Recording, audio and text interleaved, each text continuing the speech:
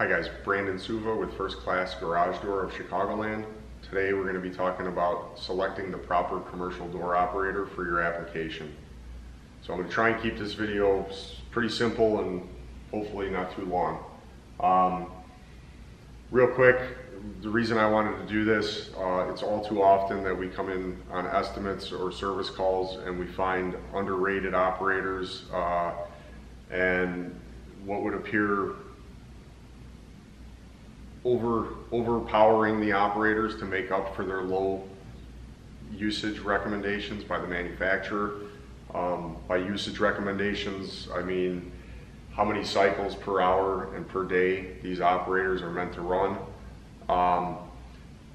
Real quick on cycles, one cycle of a door is from the closed position, open, and back closed. So anytime we refer to cycle ratings or cycles, it's one complete operation of the door, so closed to open and back closed. So oversizing a motor on an underrated operator will not increase your cycle rating on the operator.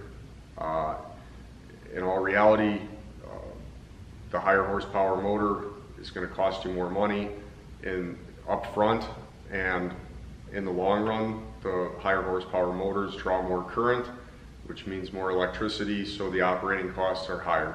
Not that it's that big of a deal, but nevertheless, it is still something to consider, especially when it's not doing you any good. It's not extending the life of the operator. In fact, in our experience, putting higher overpowering operators, we found that they fail prematurely.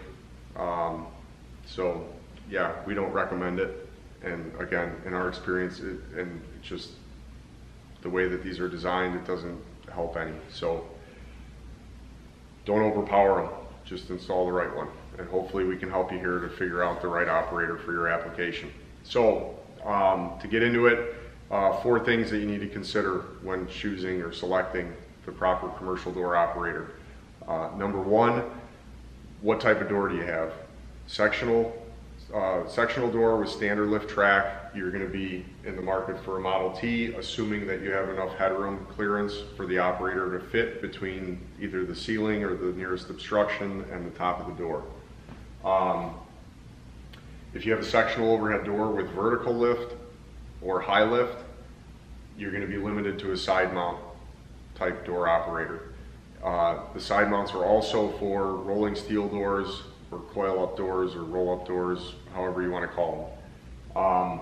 Once you determine what style of operator you need, you're going to want to determine the horsepower rating that you need. Any of the manufacturers are going to have a chart, or they should. Liftmaster does. They'll have a chart. You look up what material your door is, whether it's insulated, non-insulated, or if it's a roll-up door, whatever the gauge steel is. And then you're going to look up the square footage, so you multiply the width by the height, that'll give you your square footage. Once you've determined those two, it'll tell you what horsepower you need for up to whatever square footage of that type of material that your door is made out of. Once you determine motor size, horsepower, you're going to want to check your power requirements at the opening, so whether it's single phase or 3-phase power. Majority of Liftmaster's Elite Series commercial door operators, you can get them either way, single phase or 3-phase, but you do need to know ahead of time.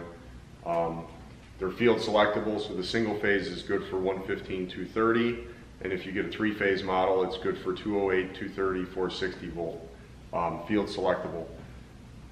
So once you determine the power requirements, then the most important thing is usage.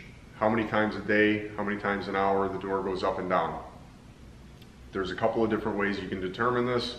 The most accurate way, if you have a logic machine, which means it has a built-in circuit board. Not sure on other manufacturers, but I know Liftmaster, Logic 3, Logic 4, and Logic 5 have a life of operator counter.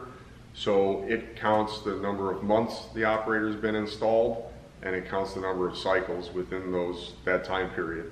So it's very easy, and we don't recommend homeowners or end users are digging around in a commercial operator, this would be something to consult your service company about, your vendor.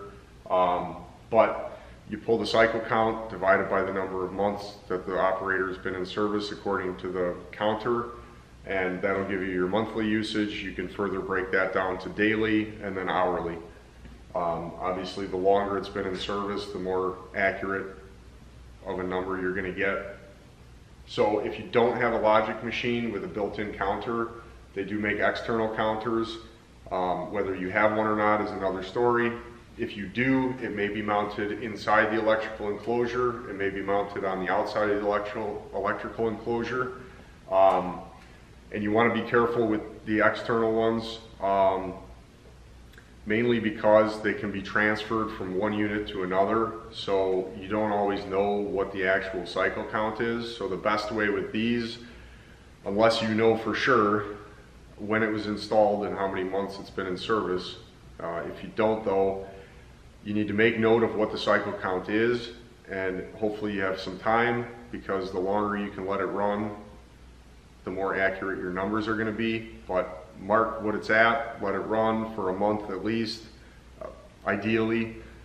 Again, the longer you go, the more accurate. So take that, however long you go, divide that, the number of cycles, by the amount of time, and you can narrow it down, figure out your cycle count. If you have no idea and you're just shooting from the hip, if you want to take a guess at it, I would say on average for us in the Chicagoland area, 60 to 70% of either capacity of the garage, if it's full, or however many cars are in there. So if you have 100 cars parking in a garage, you figure 60 to 70% of those vehicles are using the garage every day. So in 100 cars, 60 to 70 cars, so you have 120 to 140 cycles, as 60 to 70 cars are leaving the garage, putting 60 to 70 cycles on the door, and again when they return. So 120 to 140 cycles per day. So with these units we have up here,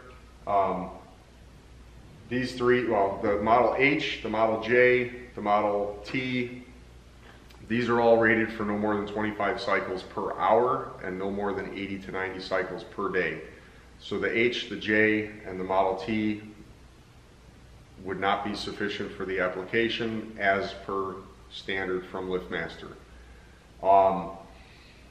They do have optional high cycle roller bearings and slow speed modification available. So if you do have higher cycle requirements than what they come standard, that's an option. They also make for extremely large doors or higher traffic doors without any modifications, the Model GH as well as a Model GT. The GH is a side mount. It's rated for 25 to no more than 25 cycles per hour and 90 plus cycles per day, as well as the GT. And again, this is a side mount. The GT is a trolley operator. If you have higher cycle demands than that, especially on an hourly basis, if you're in need of a trolley operator, Liftmaster makes a Model APT, which is an apartment style unit. It's good for 100 plus cycles per day, and it does not have an hourly rating. And there's one other unit if you have even higher cycle demands than that. It's a Model HCTDCU. It's a continuous duty. You can run it as many times as you like per hour per day. It can run non-stop and it'll go 1 million plus cycles. Great option.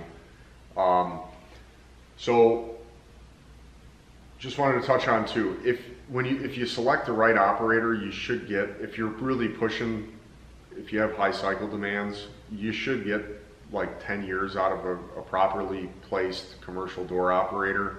If you're talking about a warehouse door or something, if you have a small auto repair shop, or you're only opening the door 5, 10, 15 times a day, one of these Model Ts that's rated for 25 cycles per hour or 80 to 90 cycles per day, you're going to go well beyond that 10-year lifespan. Again, I'm just talking high traffic applications where you're really using the operator to its capacity. I don't want to say capacity, but you're using it.